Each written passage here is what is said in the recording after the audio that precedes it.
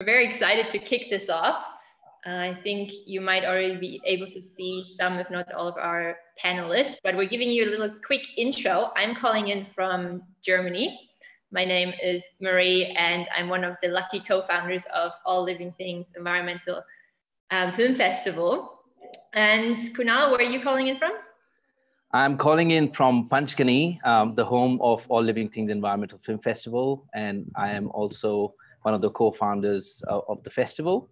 And so I want to welcome everyone to the official launch of All Living Things Environmental Film Festival, or ALT-F, as we like to call it. Today we have attendees from around the globe.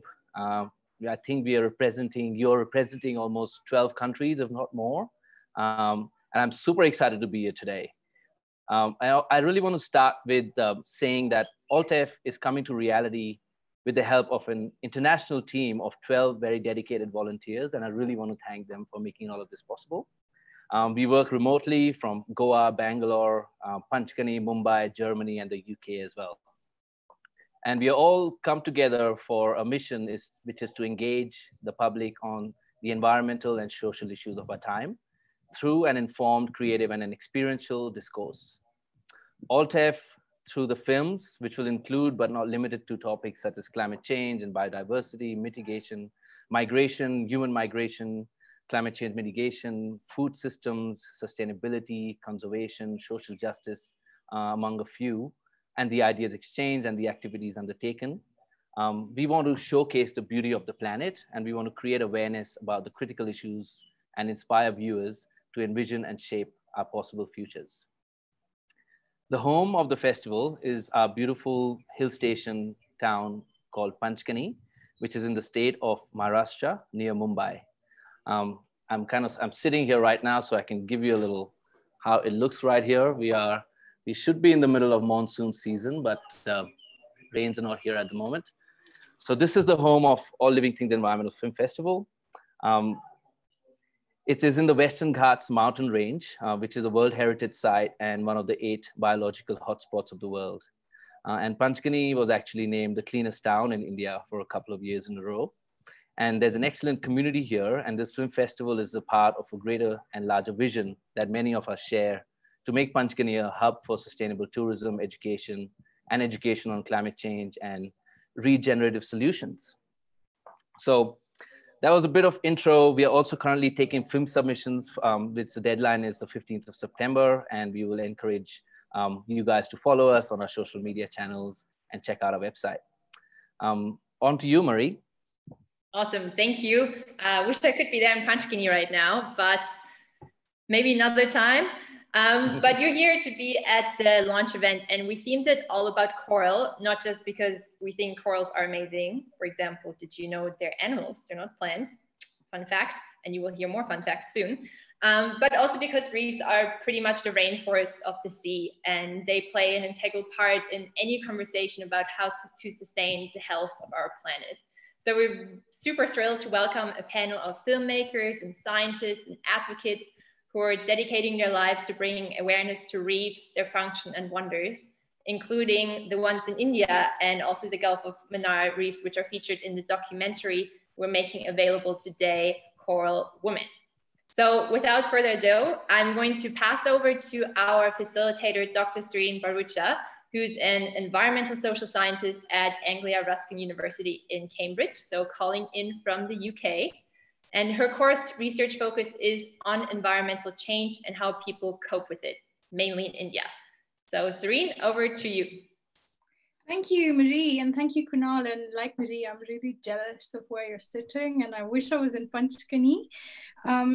And I'm looking forward to traveling back home to India soon. But I'm joining you right now from the little Suffolk town of Bury St. Edmunds. And I'm really thrilled to be here. And I'm so happy that we've got people from around the world joining us to discuss these fascinating topics of like environmental change and how to live well and sustainability. Today, I think it's really, really great that we're kicking off the film festival discussing corals. Corals are a very iconic, very charismatic, but we don't know a lot about them. And we don't really discuss them, I think, as much as we should when we think about environmental change and environmental sustainability.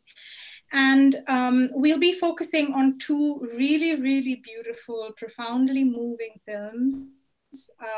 Chasing Coral, which is directed by Jeff Orlovsky, and that was released in 2017 and won an Emmy. It follows a group of divers and photographers and scientists as they attempt to film a coral bleaching event in 2016 for the first time, and really show in really stark detail before and after what reefs look like after a bleaching event.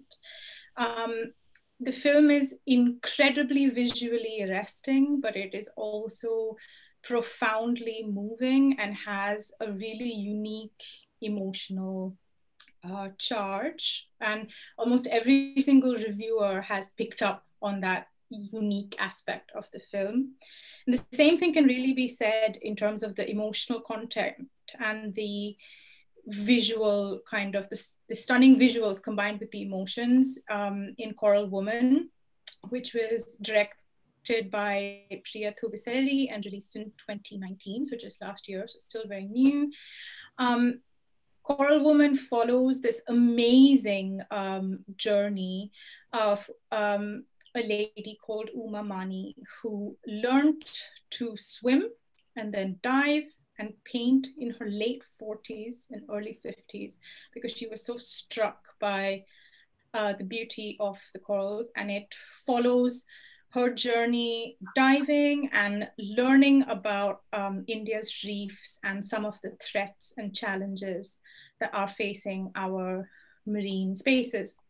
We've got 4 amazing panelists to talk about these films, but also about the issues of environmental change in marine spaces, and particularly with reef ecosystems. It's a real honor to have them.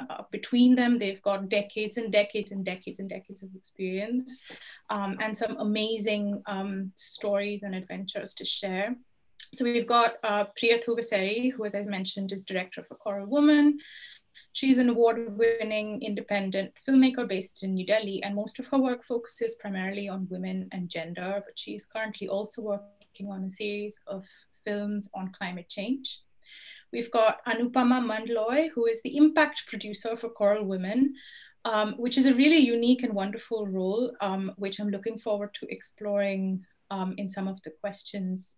And I think some people in the audience will be particularly interested in how there's this unique kind of movement developing in increasing the impact of these beautiful films. So we'll hear more about that from Anupama. She's a very highly regarded television professional with a career spanning 15 years, and she's just made her debut as a producer with A Boy and a Dog Productions. We've also got Jim Porter, who's featured in Chasing Coral. Jim is the Josiah Meigs Professor of Ecology at the University of Georgia, and he specializes in the ecology and biology of coral reefs. His work as an environmental educator has been recognized by the Eugene Odom Award for Environmental Education.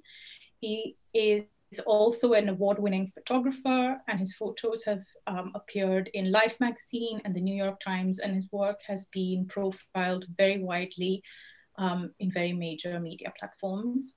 And finally, but no means the least, we've got Tara Jain. She is executive director for Reef Watch Marine Conservation. And her journey started as a scuba diving instructor in the Lakshadweep and Andaman Islands. And she was inspired so much by the beauty of the ocean, but also so struck by the degradation of these marine spaces. She left to learn more about marine biodiversity at the Scripps Institute for Oceanography in San Diego. She's now back. She's heading Reef Watch, and she's engaged in some really fascinating pioneering work in conserving India's marine spaces. So before I begin, I just want to say a big thank you to the panel for taking the time. What we're going to do is, I think we're going to spend about 30 minutes just having a conversation about coral reefs and about the 2 films. And then we're going to take audience questions for between 15 and 20 minutes, depending on how we go with the time.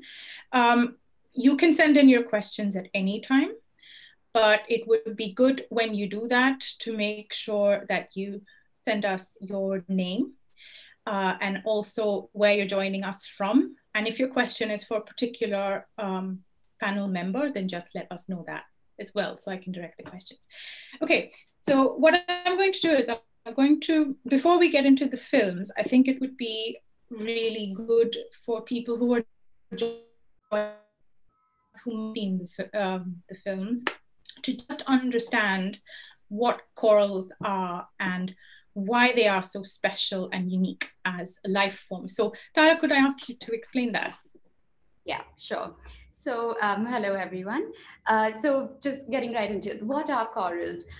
If you imagine a small animal, a bit like very closely related to a jellyfish, kind of upside down in the water with the same stinging tentacles that jellyfish have. And now this little soft-bodied animal basically takes calcium and carbonate ions from the water and puts it down almost like a rock-like structure underneath it. And that's what grows into these, coral animals and then reefs. And then the way that they power themselves, the way that they get the energy to do this pretty energy-intensive task is, they have small plant cells, like algal cells, in their tissue. Which I remember Chasing Coral described as food factories, which I thought was a great way of saying it. So these small algal cells basically photosynthesize inside the clear tissue of the animal and give it the energy to grow these reefs. And the other way is that, at night, that when there is no sunlight, the tentacles themselves come out and feed on small plankton that's passing by. So what makes these animals so amazing? Firstly, each one of these animals is tiny, right? Like a few millimeters big at most. But then together with clones of itself, they grow these huge reefs, which I believe are the biggest thing to have ever been built by any living creature, including humans, bigger than the Great Wall of China. So basically, it's the Great Barrier Reef. And for me, my favorite, why I think that corals are so important as well as so beautiful, is that even though they cover less than 1% of the ocean surface, they are home to about a quarter of all marine life. So you can just imagine them as these thriving havens of biodiversity. And that is what a coral and a coral reef is. I hope that was clear. That was amazing. Thank you. I think what's really fascinating to me as someone who didn't know a lot about corals before was this amazing symbiosis with the plant cells being inside and really helping the coral animal to live. And that brings me to my next question for Jim, which is, can you explain what coral bleaching is and why it matters? Yes, well, the magic, as Naya said, is in that symbiosis between the algae and the animal. But the irony is corals are tropical. You'd think, well, why would heat be a problem for them? But only 1 or 2 degrees centigrade above their summertime temperature kills the algae. And when the algae die, all the fats, oils, and sugars and starches that the alga gives to the coral stop flowing, and the coral starves to death. So coral's color doesn't come from animal pigments. It comes from plant pigments, chlorophylls, xanthophylls. So when the algae die, they go away, and you can see right through the clear flesh of the animal to the white limestone skeleton underneath. That's called coral bleaching. And what we're so afraid of is that as global warming raises the temperature, more of these algae will die and the reef will die. Thanks, great. So I think one thing that, for people who did see Chasing Coral already, something that is really difficult to understand is when you have a bleached reef, this whole colorful ecosystem suddenly becomes this glittering white. It is a desert because the coral's in deep trouble. And that means, if I understand you correctly, all the plant cells have left the coral and the coral is slowly starving to death. But there was this really amazing scene in Chasing Coral where the divers look at a reef which is fluorescing. So before turning white, it turns all these amazing highlighter colors like pink and purple and yellow. So what's happening there? Those colors are produced by the coral as a last attempt to prevent being sunburned, because those colors absorb ultraviolet light. So not only is the temperature killing them, but the UV light can kill them as well. And it's the last gasp before death. I mean, it's quite beautiful, really, but it's quite tragic in a way. I mean, when I saw that, I thought that can't really be a good sign. So once the coral dies, everything that's depending on the reef also begins to get into trouble. I wondered if, Tara, you could tell us a little bit about what the loss of coral reefs would mean for, I mean, obviously it's a great tragedy for the local ecology, but what would it mean for people who depend on the reefs as well?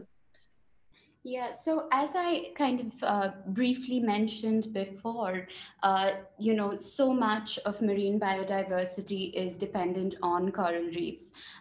This is kind of because the coral reefs are a structure, right? They're a structure in the middle of this vast sandy bed that is the ocean. And this structure gives space for small fish to come and hide, small boring animals to bore into the coral and, find shelter. Larger animals then come to feed on these animals. And now a lot of this kind of bustling metropolis that is a coral reef are also fish that that are commercially fished, that are eaten by a lot of both coastal as well as mainland, people that are fished by fishermen who are completely dependent on the reef. But further, since a lot of these corals, in India, two of the major places where we have coral reefs, which is Lakshadweep and Andamans, are small island spaces that are quite susceptible to things like, large tsunamis, but also to an increasing sort of extreme weather phenomena that is happening, which is another sort of impact of climate change. We're seeing more storms, cyclones at, different times of the year. And all of this obviously impacts people that live on those islands through, their property being destroyed, to the islands themselves getting eroded away over time, which was also mentioned in Coral Woman. So, to say that, I mean, because we're so interlinked, and we don't, I mean, even though in India, I feel especially, we're not as aware of just how much we depend on the ocean and just how much we get from the ocean, but that doesn't stop the fact from being true. And so anything that's happening in the oceans, and especially when we're talking about like a large sort of foundational species like corals, going extinct or getting shattered beyond beyond repair, then that's going to have and is having a huge impact on the lives of our coastal people. Thank you. I think that's great, and you brought me on to what I wanted to start out with. So let's just get into the films a little bit, and I'm going to start with Chasing Coral, just because we just talked about bleaching. So am I right, Jim, when I say that Chasing Coral is the first time that we have captured a mass bleaching event in this way? Yes, it is. It was very unique. You would think that something so important would have been filmed before. We had a lot of after pictures where the reef had turned white and people came in and photographed it, but never the process. And that's the key. And this film festival that you have hosted highlights. You need to not tell people, you need to show them. Sure. And so just going back to the photos, so if I understood correctly from the film, coral reef biologists and ecologists have been taking photos of bleached reefs and these kind of, it's almost like a city just going quiet and dead. But then what does the video add, do you think? What does capturing it in this way add? The video adds life. Yeah.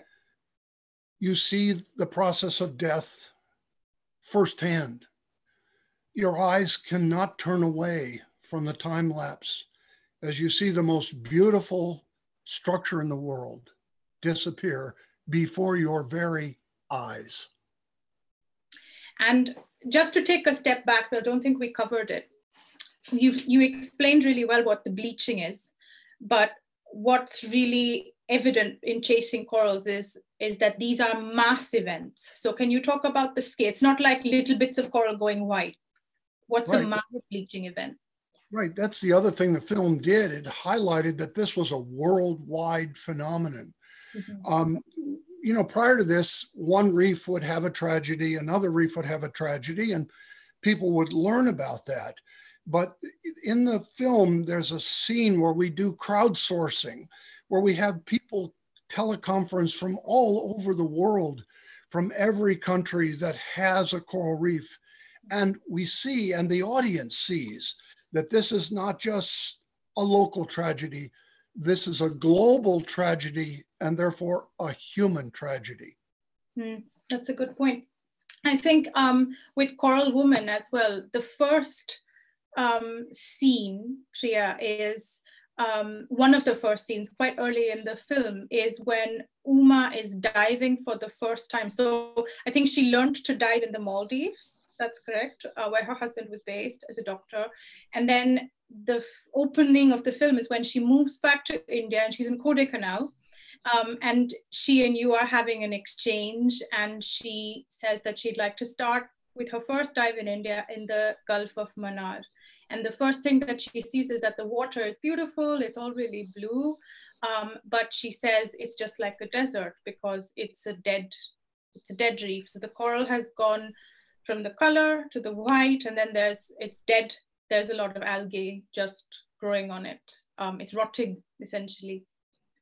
But then something that is also really clear from Coral Woman is that it's not just bleaching that's causing the loss of corals. One of the first things that you showed us that there's been a lot of extraction. Like people have been using corals for construction, which is like really, you wouldn't think that that's the case because they seem like such delicate animals, but here there are buildings made out of coral. So I just want to ask you, Priya, like going on this journey to notice all of these threats with Uma, can you tell us how that started and tell us a little bit about your journey to making that film with her? I'm not a diver like Nayantara or a researcher like James, but I'm a storyteller, I'm a filmmaker. I fall in love with stories, and that's how most of my films happen. But not even in my dreams, I thought that I will be making a film like Coral Woman, which is about corals, and and I was like most of the people in my audience who thought that I don't have anything to do with corals. Okay, even if corals are dying, so what? So this was how I was like few years back. And it was my first my love was with Uma, how a coral, a beautiful animal, which inspired somebody to do this huge plunge, to learn deep sea diving and also swimming, and that too at this age. So that really inspired me. And through her paintings, I also started loving corals. Like our friendship continued for almost 2 years. It was a very accidental meeting, and over internet and WhatsApp and everything, we started chatting. And she repeatedly shared her paintings, and I started reading about corals. And more I read about it, I got the seriousness about it, and I felt that there is a lot happening in our coast also. There is like wonderful activities which is happening in Andamans and Lakshadweep. So even if you Google search, you will see a lot happening there.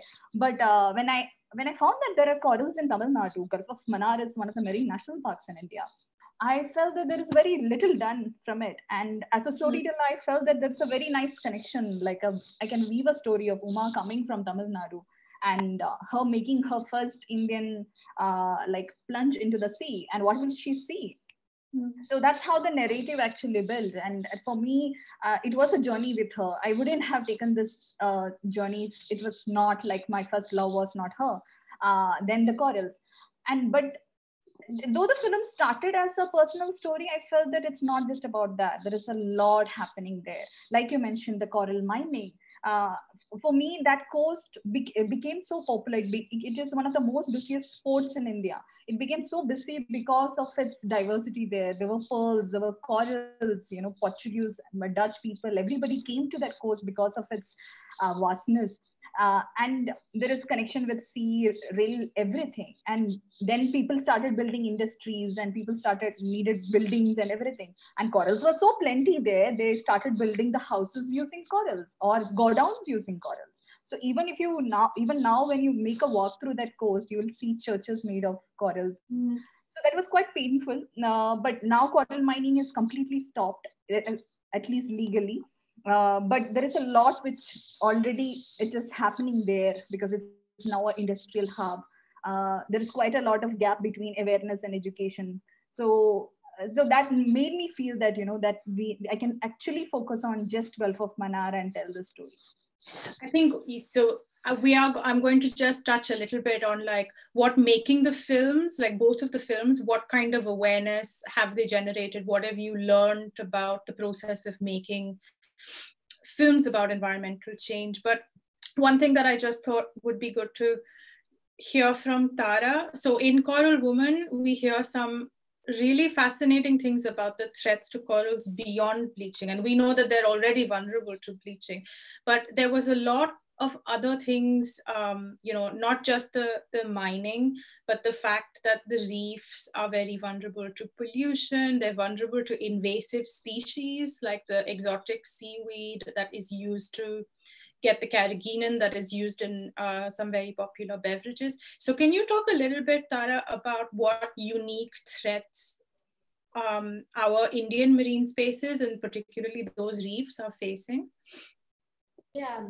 So, so like it has been touched upon, while global warming and climate change is this sort of large, global level threat really that corals everywhere are facing, there's also a lot of local level stressors that corals can face. So, corals actually exist in a very like a very intricate balance of seawater, right? So the seawater that they live in has to not only be in a particular temperature range, but it's also it has to be low nutrient waters, for instance. So warm waters tend to be have lower nutrients than than colder water, and because we're in the tropics, that's the case with us. And how this low nutrient helps them is that it stops their competitors, which are these macro algae, which were shown in the film, these big red sort of, and that from growing and smothering these corals, or like the Pepsi algae, I believe they called it in coral. Yeah. So how those sort of grew over. So and then again, remembering that they need sunlight as well, right? Because they have algal cells that photosynthesize. So any sort of anything that mucks up the water, right? So if you have a lot of, say, even like what I've noticed in the Andamans is places where they've allowed jet skis, because jet skis have this like strong force of water that they also send down, and that kind of lifts up all the sand and silt, which then comes and settles on top of the coral, stopping it from getting sunlight. So now that's a very kind of local level stressor that's happening here. Nutrients being added to the water through things like untreated sewage. Now that what that does is, just like when you add nutrients onto soil, you start getting a lot of sort of plants growing there. So similarly, you get these like algal blooms and growths that can happen when sewage comes in, and that's something that's happening all over the Andamans, not just, of course, in Mannar like we saw in the film, but also in the Andamans, anywhere where tourism starts to pick up, then all of these things start to happen. Another thing is like very destructive fishing practices, such as bottom trawling. When you have a huge beam that's scraping the seabed and just picking up everything in this net behind it that happens to come in the way, then you have all sorts of corals, being trapped there. In fact, I mean, I think most of before, diving and stuff has quite recently picked up in India, but most of our older marine biologists all studied corals through finding them in trawl garbage, so in trawl bycatch. Which I think is such a tragedy. Imagine I can't imagine having been a marine biologist at that time and studying these things that had already died. So those are some of the sort of local level threats: pollution, untreated sewage, a lot of physical damage, and unsustainable tourism activities. Okay, so what I'm going to do is in the next 5 minutes, we're going to open up the floor for questions from the audience. So if you have any particular questions for particular audience members, please feel free to start putting them in the chat. While you're doing that, I just want to talk a little bit about what sort of impact these films have made. They're tremendously impactful, and both of them have an agenda to raise awareness. So Anupama, can I start with you? And can you tell me a little bit about this unique role of impact producer for Coral Woman and what your plans are? And I believe you're going to share your screen as well. There's a short PowerPoint, so I just invite you to do that as well. So you'd like me to start? No, if Anupama could just yes. start with, yeah. So basically for me, I'm very new to this journey. I met Priya at Good Pitch Lab, and that's where I sort of came across this world of content creation, which is related to things that are happening in the world around us. And so the content creator in me and the activist in me got this opportunity to marry the two and become an impact producer. And I realized that this role is actually very, it's not even been explored much in India. And I thought this is a great opportunity for me. And then of course, Priya is so inspiring in the way she completely commits herself to a cause. And I thought this is a fantastic partner and it's a great film for me to be associated with. So here, the film actually has been going and making the rounds for a while now. But parallelly, we've been creating an impact plan where during Good Pitch Lab, we had a lot of partners come on board. And it's been fantastic how they've actually completely wholeheartedly committed themselves to helping us realize some of our dreams of creating awareness through education. So if you want, I could possibly share that now. Yeah, we got a couple of minutes.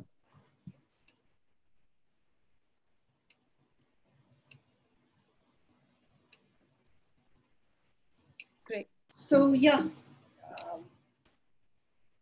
Basically, what we want to do is that we've realized that with kids and the youth, they are the ones who are the most open to sort of understanding the situation and wanting to do something about it. So what we want to do is create youth ambassadors. And we have a three-way route of doing it.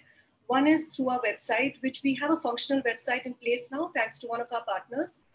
But there is a lot that needs to be done to make that website fully functional.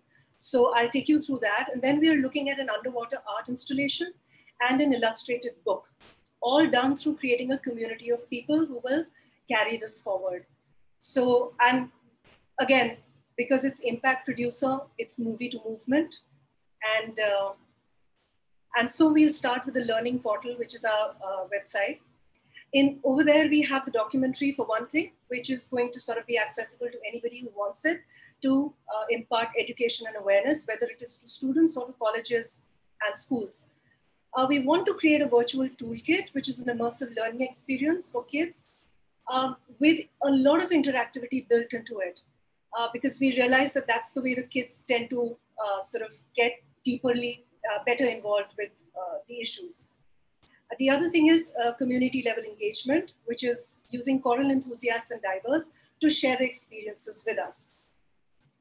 And all of this, like the pieces of the puzzle that we need for us to come together, for us to realize this, is the toolkit, the coral book, and the digital art exhibits, which are actually Uma Mani's paintings, where I'm sure if all of you have seen the film, she started painting before she started diving. And now her paintings have become really, really very finished. So we want to use the website as a portal to host her exhibits. And all of that tied in with fundraising. So whatever money we generate through this website, we want to roll it back into coral rehabilitation. So that's really one of our goals. The other is creating an underwater art installation, which is eco-friendly. We'd like to create an art residency with 5 or 6 artists who are established, coming from different forms of art, where they'll come together for 1 month and come up with hopefully a really unique installation that we would then place underwater. And we've already identified a resort where they're willing to sort of open their resort to us and set it up there.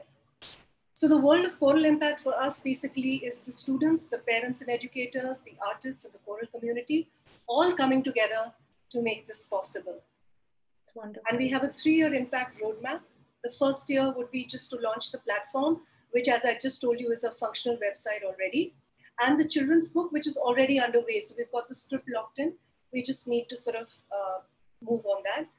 And the educational toolkit and art installation the second year, because we need to get a research team and there is a lot of work that would need to go into it. Also parallelly, sort of getting the policy makers to come on board and give us their support by creating restricted zones and by helping us with PR and word of mouth to help make this a larger than life event. So basically, immediately what we're doing is we're looking for fundraising, we're looking at formulating a team, digital development of the website, and initiating the residency. How can anyone support in any way possible, whether it is through funds or whether it is through resources, through just collaboration, anything and everything is welcome, because for us, this is a very new journey and we have a very long way to go. So the more the merrier, and all help is welcome. And these are our partners who've sort of come on board, completely committed to helping us realize our dream. So that's really where we are at with our impact plans. Brilliant. Thank you, Anupama. I'm just going to, before we open it up to questions, we've already got a couple of questions on the future of Reef. So I'm gonna park what I was gonna say about that.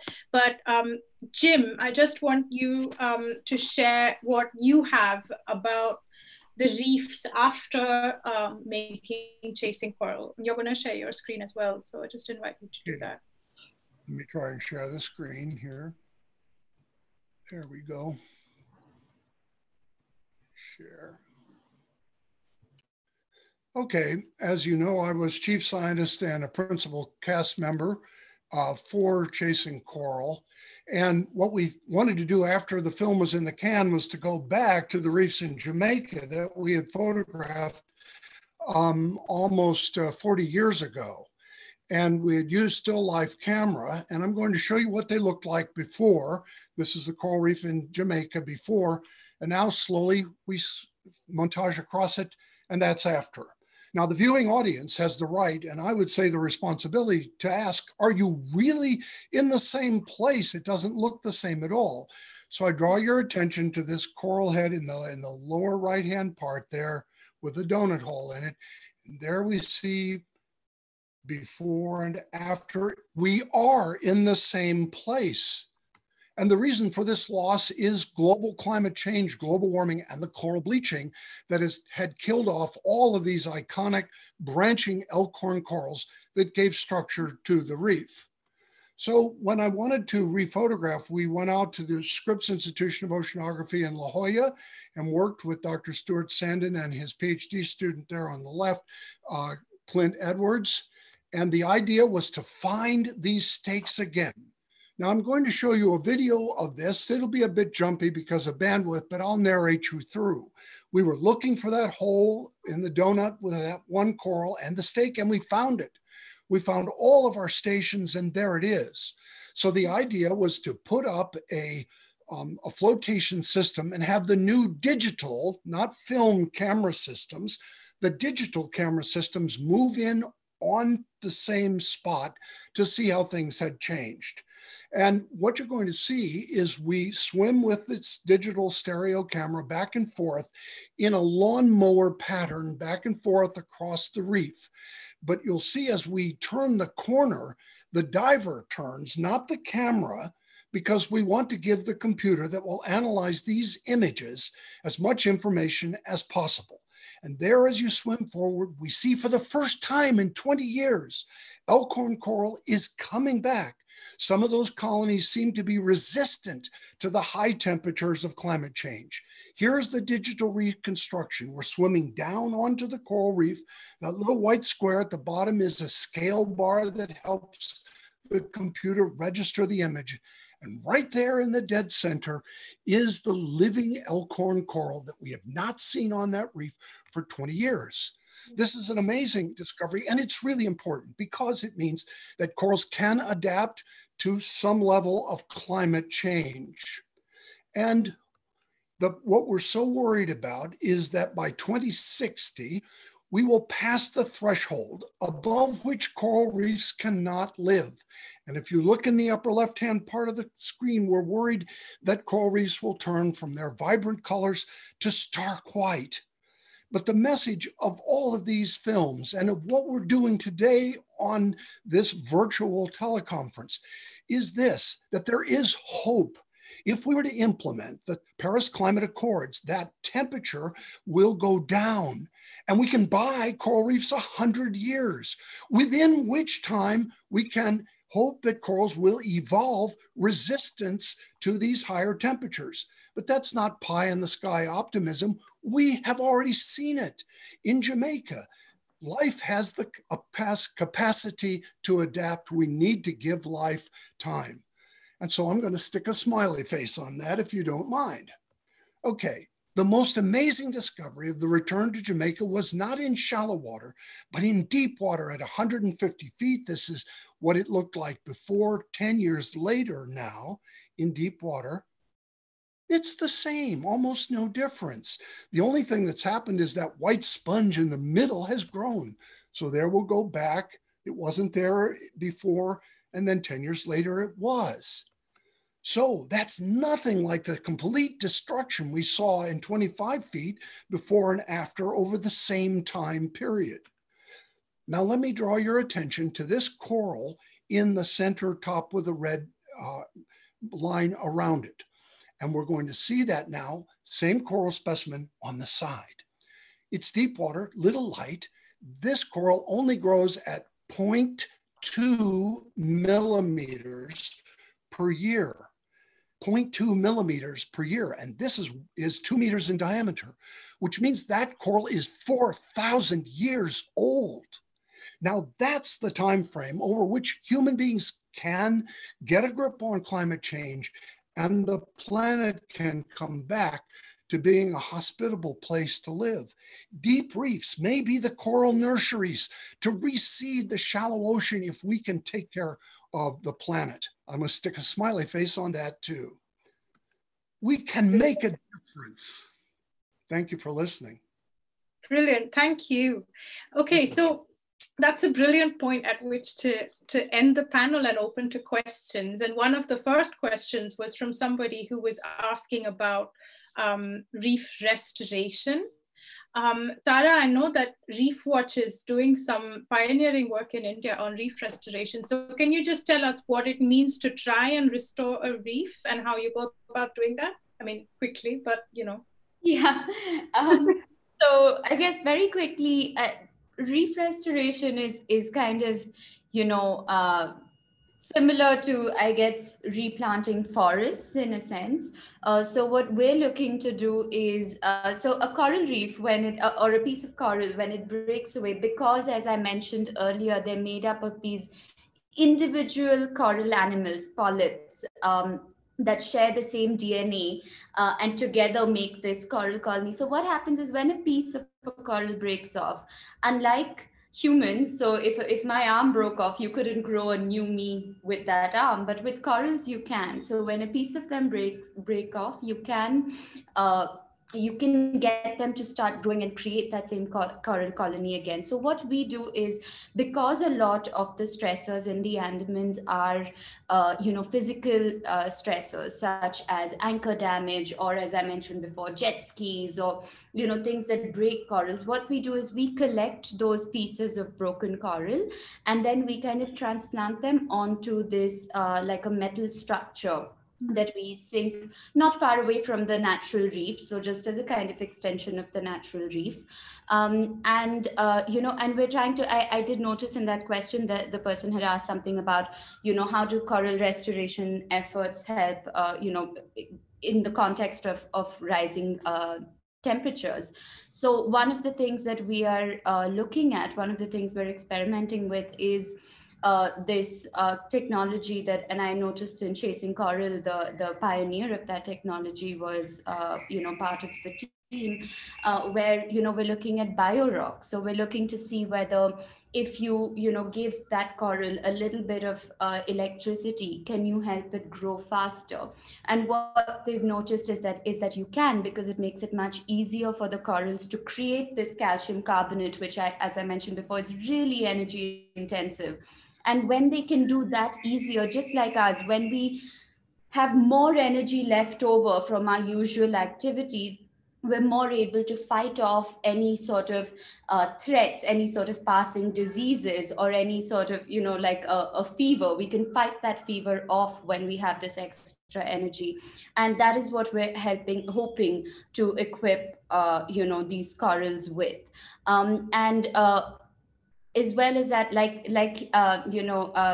Dr. Porter mentioned that, there seem to be some corals that are more resilient. They seem to have grown bigger, which clearly suggests that they've lived despite these disturbances. We also have to place corals in some sort of evolutionary context. They have been around for, I think, about 400 million years. So, a lot longer than human beings. They've survived huge extinction events, including when the dinosaurs went extinct. And so if we can sort of help with some of the stressors, I believe that, they have a natural resiliency also, which can come into play. So another thing we're doing is to see if we can collect spawn of different coral colonies, but colonies that have grown really big, and so therefore are clearly more resistant to all these changes that have happened over time, and see if we can fertilize those to make just genetically more resilient corals. So these are all some of the, and then there are many, many other techniques of restoration that are being looked at around the world. But these are two that we specifically are looking at Reef Watch. Sorry to go on a little bit. No, that's brilliant. And I think it's so great to balance the message that corals are incredibly threatened and very fragile. I mean, we don't really use the word fragile in ecology, but that it's all a very finely tuned system, but then they are resilient as well. And there are things that we can do. So it's not like if we're locked into a certain amount of global heating, there are still things that we need to do to increase the resilience of reefs. It's not just a lost cause. I think we've got about 5 more minutes for questions. I did have, there's a theme in a couple of questions, which is about what can citizens do to help corals? And then there was another question about what policy changes are needed. So again, if I can just focus a little bit on Jim and Tara, can you talk a little bit about what actions from people and from governments you'd like to see? Your voice is the most powerful thing you have. Speak out, speak up, and demand change. Now, I used to tell my students that what they needed to do was to vote. I don't do that anymore. I say run for office.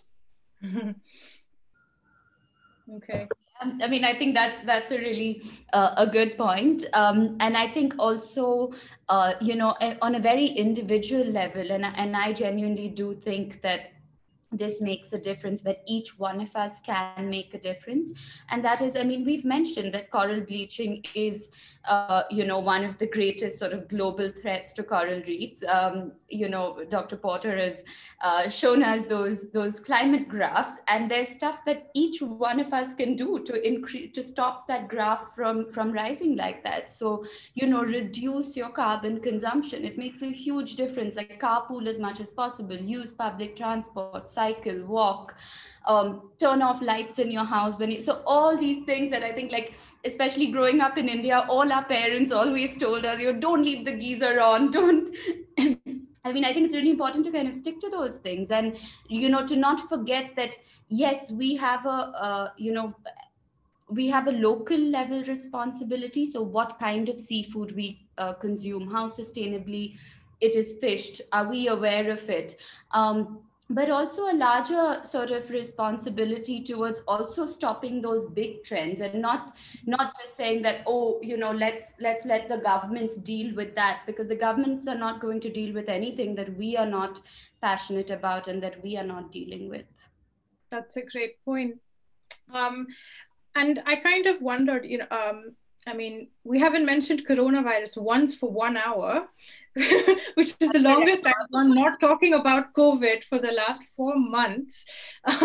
But I don't think we can avoid it completely. I just wondered, Priya, you would like to say something about the impact of the lockdown on the Gulf of Mannar. Do you want to give us an update on what's happening? Yeah, I have been following a lot of activities happening in Great Barrier Reef, and I was constantly asking the researchers who are working in Gulf of Mannar coast, what is the impact of lockdown? Is there anything differing there? And they shared a research last week, which was quite fascinating. So, like we mentioned, like we spoke a lot about coral bleaching. And in Gulf of Mannar, generally the bleaching happens, and the bleaching stays for August, and till August the temperature is really high, and then actually the corals try to recover. So now that number of months and number of days of high temperature is increasing, the more the death and more mortality. But this year, because of the lockdown and less industrial activities in that coast, scientists said that the recovery started in June. So imagine like a recovery which happens in August got shifted to June. So they are claiming this year the mortality in that coast will be 0. So that is actually showing the real evidence that, you know, we just have to give space for the earth to recover. It has that ability. And we just have to accept that, you know, it's not, this earth doesn't just belong to us. You know, if we just accept that and make small changes in our life, that can create a huge impact. Yeah, maybe that's really lockdown info is just adding to that. That's really fascinating. I'm going to just draw it to a close now. Marie and Kunal are going to add a couple of comments, and they'll also highlight where you can get more information about both the films. Before I stop jabbering, I just want to say a huge thank you to all the panelists. There's so much to say about both the films. There would never have been like enough like time to get through both of them. They're both profoundly brilliant, beautiful, inspiring films. So if you haven't seen either, I really invite you to. And I'm going to hand over to Kunal and Marie. Thank you.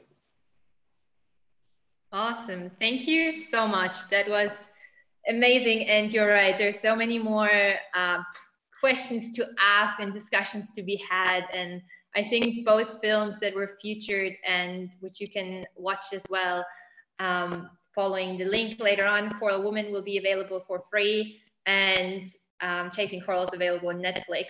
And both of them, I think they're prime examples of what nature documentaries need to be like. They have an amazing narrative and are incredibly engaging. So yeah, blown away. Thank you so much for that. Yeah, absolutely. I want to add to that. That was excellent. And you know, I'm a dive master myself, but there was, you know, you observe so many things, but to get all that amazing information and the science behind these reef ecosystems is really great. And thank you for all the panelists for joining us today, and the wonderful Zareen for moderating. Thank you. I want to just highlight again that the film festival that's going to take place on the 5th and 6th of December, right here in Panchkani. We are still accepting film submissions for that. You can do that via our Film Freeway platform. And we are taking submissions till the 15th of September. So any of the viewers out there, you're filmmakers, or you know you have friends who are filmmakers, feel free to go and check out our website, and there's further information there. We have 5 award categories. So yeah, if your film fits in the theme of the environment, we would love for you to make a submission. Yes, for sure. And to stay on top of all of that, you can follow us on social media. So you can check out Instagram. We're at alt.f. So that's at alt.eff. And Facebook at All Living Things Festival. And we've got a lot of events coming up. The pandemic was briefly mentioned. There are lots of things you can engage with from your sofa or wherever you're situated. And our official festival is in December. So in the coming months, there are different sorts of events. We had one on snake awareness the other day, which was pretty cool. Just check out the socials and also www.altf.in. So for India at the end there. If you have any ideas on what we can do better or just things we can do, or you want to partner with us, you can also message us at partnerships@altf.in. So again, always All Living Things, ALT, Environmental Film Festival, EFF. But we'll post that again for you in the Zoom and the YouTube chat as well. I want to close off with an official thank you to our very dedicated volunteer team, which is Nehan, Chakshu, Francesca, Kushla, Aparna, Devansh, and Zareen. Poonam, and also our other two co-founders, Design Extraordinaires from Network of Creative Thinkers, where I'm sitting at right now, Rudransh and Neha. Thank you guys, and you're really the ones who are making all of this happen. So, and finally, I want to thank all of you for attending this special event. All of the attendees out there, we've clocked definitely over 100 at some point, and more to come.